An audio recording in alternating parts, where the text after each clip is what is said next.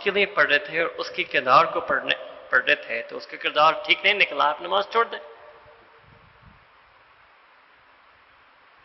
I only tell you this because normally I think that you guys won't become like them.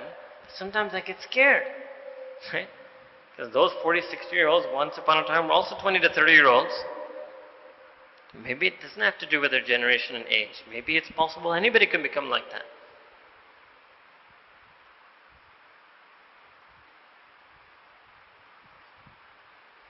Ibadat is for Allah, sunnat is also for Allah. हाँ, कोई अल्लाह story निकाल दे वो अलग बात है, वो तो कोई निकाल नहीं सकता.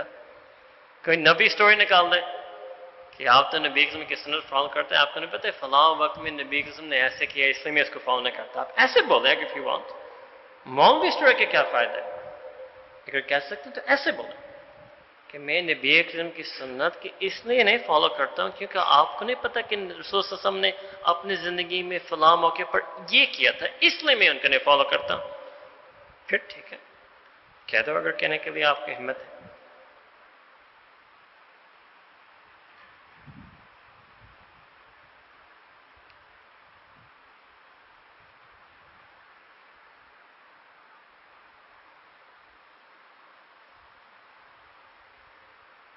And to now use love for the Prophet and love for the Sunnah as an excuse for all types of tabsiras and agitations and jazbat. Gee, that's like what we say in English, add insult to injury.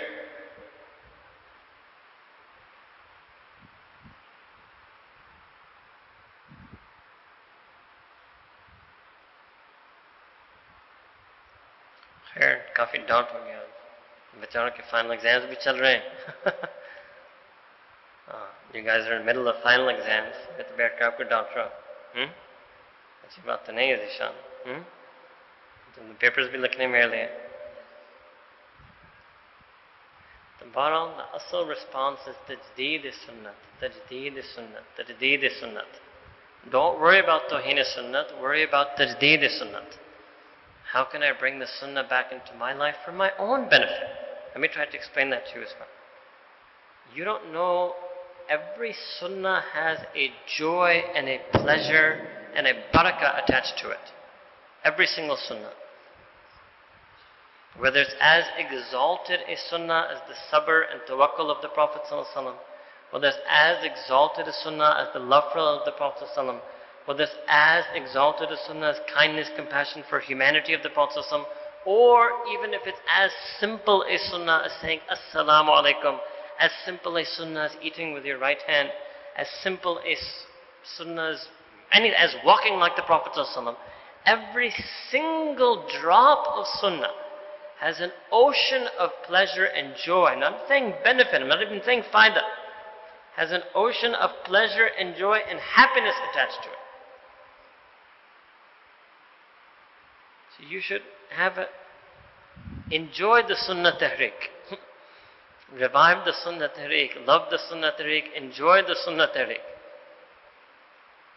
It's such a thing that you should already be intoxicated over it. The Sahaba Ikram radiallahu ta'ala anhum ajmain were intoxicated on the sunnah. They had a craze for the sunnah.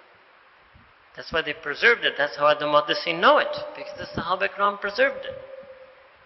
Every single drop of the sunnah. That's what we should feel. There are books on this in English. There are Arabic books that have made it to English. Shama'il of Tirmizi, available in Arabic, Urdu, and English. All three are in your library. If nothing else, you can look up the publication information. All three are in your bazaars as well. In your Urdu bazaar and your Anarkali. Shifa by Qazi Ayaz. All three of them. Arabic, Urdu, English. There are things for you to read if you want to read about this. So we should develop more of a connection with the Sunnah. We should realize that the only thing that has been lesson that has been given to us in these current events is how disconnected we are from the Sunnah of our Prophet sallallahu alaihi wasallam. How disconnected we are from his legacy, from love for him. and to reconnect ourselves. That should be a major, not a side goal. Not something we think about tonight on Thursday, May 20th, and forget in a few days. That should be a running, constant, major feature, theme part of our life, because being His ummati is supposed to be a running, constant, major theme and feature of our identity. In fact, it's supposed to be the asl of who we are. Much more than I'm a 22-year-old, than I'm a Lahori, than I'm a Pakistani, than I'm a lump student, than I'm an economics major. Much more than that is I'm an ummati of Sayyidina Rasulullah sallallahu alayhi wasallam. That's who I am. That's my real asl. That's my unchanging identity. Today I'm a lump student, tomorrow I'll be a graduate, I'll be doing something else. Today I'm in Lahore, next year you may be somewhere else. There's an unchanging part of you. And that is that we're an ummati of the Prophet sallallahu alayhi wasallam. We have to develop that side. We have to nurture that side. We have to strengthen that side. We have to discover that side. Maybe there's a hidden barakah and hidayah in this, that they may be thinking they're trying to hurt the ummah. They may end up being the means of reviving the sunnah. That would be the best jawab to give them. That aapke cartoon ki wajah se maine sunnat ko discover kiya. That'll make the cartoonist tear his head out. If you really want to, right? That's what you should be able to say. On the waqi, before they banned Facebook, main to kisi ko kehne wala tha that you should make a page on Facebook. And students from all over the world should sign up, that we will become the true living cartoon of the Prophet ﷺ. But you understand what I mean? The true living represent, because of this, we're going to change. Mazidar.